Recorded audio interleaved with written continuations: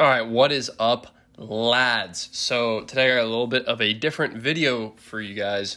It is a commentary over a leg day workout that I had during my deload week, and the whole video will just be basically talking about how to run a deload week and how I ran mine recently, and basically why you need it, should you schedule them, are they necessary, and so we'll hop right into it. So the first reason is why I have it.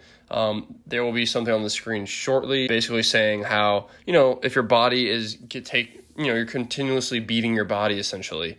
And so sometimes your hips, your joints in general, but your hips and knees and elbows and shoulders just kind of need a break from just the constant beating that you give it. And if your performance keeps dropping, then you will not be very happy. So this is basically a way to keep your performance high if you notice your performance dipping. And here's this graph. It is basically just saying how after training stimulus, and then you need to recover, and then after this extended recovery, you will be better off than you were before. Just because I don't think people realize how tough lifting can be on the body, the muscles, particularly the joints. So deloads are necessary. Elite athletes take them, but especially if you are an elderly lifter or experienced lifter, they're probably more necessary. If you're a young blood like myself, you probably don't need them as often. I'll try and take one probably every 12 weeks, but typically I actually don't schedule them because, something will get in the way, whether it be life, getting sick, vacation, something like that. So it's not necessarily scheduled, but given current circumstances, I haven't been sick for a while, and I've been coming back from injury, and I kind of just want to be cautious with my injury. So if I do it now, then I will not have to, go see a PT again, which I don't really want to fork out that much money again for. And so I kind of touched on this earlier, but who needs it? Everybody needs it to some extent. But like everything, results may vary. If you're older, you probably need to run one maybe every 6 to 8 weeks.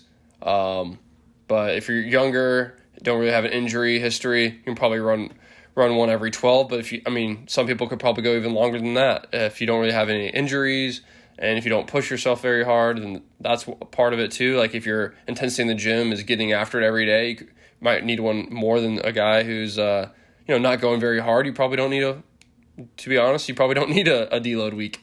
Now, lastly, is how to run it. So right here, you will see how much weight is on the bar. I don't even know. 205, I think. So I think the week before, I hit this for 5 because I'm still rehabbing my squat a little bit. And so you will see me hit it for a solid 2 because I hit it for 5 the week prior. So basically just cutting the reps in half to reduce the load and reduce just the overall intensity of the session and just like the fatigue on my body overall. So I'm still getting in the gym. You still go to the gym if you can, but there's no reason to push yourself. Like your deload week is for your body to recover, or you can do half the sets. So this is what I would do. So for more like bodybuilding style of movements, like bicep curls, maybe calf raises, more of the smaller muscles, non-compound movements, more like isolation type movements. I would say that rather than sacrificing intensity within the sets, you just cut the sets in half, essentially. So instead of doing 4 sets, you do 2 sets. You still do 2 sets hard, probably sacrifice a little bit of intensity rather than being a 10, or a 9 if that's what you're normally doing, then do like a 7 or an 8. So you're still pushing very close. And so the other option is half the days, as you see me doing lunges. So instead of doing push, pull, legs, you could do push, rest, pull, rest, legs, rest, rest, rest, and then restart your push, pull, legs the following week. If you're doing upper, lower, rest, upper, lower, rest, upper, lower, then you could do upper, rest, rest, lower, rest, rest, or do like a full body if you want to be in the gym more often. But I think this is honestly one of the best is halving the days. If you are a very dedicated gym goer and like you love going to the gym, I think sometimes taking days off can just reignite that fire because now you're just really, really wanting to get in there and get after it the following week and just kind of rekindling that fire you had at the beginning. So here you'll see me doing calf raises. I'll usually do 3 or 4 sets. So right now I'm only going to do 1 set.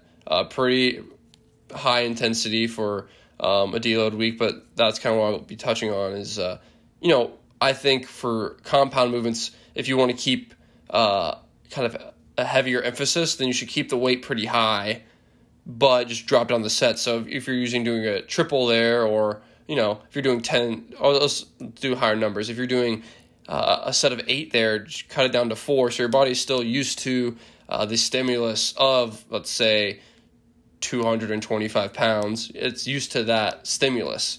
And then for some of your other more hypertrophy based or non-compound movements, you can either cut the sets in half or just the weight in half. So if you're doing bicep curls, you're doing 3 sets of 12 with 30s. You can either cut it down to 1 set, or cutting it down from 30s to 15s and doing the same amount of reps. But overall, I think you still want to go in with the mindset that you are going for a lift. Still warm up, still do all your accessories. I keep the accessories the exact same. So if, as you see me right here, like I'm doing a hip ladder, this is what I do usually to close out my leg days. And this is at the exact same intensity as I will always do them. I'll do 1, 1, 2, 2, and work my way all the way up to 10. And so I want to keep the accessories very at a high intensity, and like I would at the end of a normal leg workout or every other day, because I think they're very valuable, and usually they probably don't get the love that they deserve. So I don't think anyone's really injured themselves from doing too many hip band walks or adductor exercises. So that being said, I keep the accessories the same intensity, basically hypertrophy, and I'll call them the more fun exercises. I won't be either as intense, or I'll cut down the set. And then squats, I'll do this, or like compound movements, I will do the same amount of reps, or excuse me, I will cut the reps in half and keep the exact same weight. So really, I think if you guys like the video, let me know. But I think deloads are something everybody should use and incorporate to some level or some degree. Whether you schedule them or not, that is entirely up to you, or if you just kind of want to take it what life throws at you. But I would definitely recommend having these incorporated into your training some way, shape, or form. If you guys like this style of video, please let me know. It's something a little bit different for my channel. Yeah, so please like, comment, subscribe. Just support the channel, guys. I'm out here trying. I'm not a fitness guru, but I'm trying to pass on any information I obtain myself and pass on to you guys via video format, because that's my preferred method of taking in content. So please just leave a comment and let me know what you guys want to see next, and let me know especially if you guys like this style of video or not. Anyway, have a great day. Peace.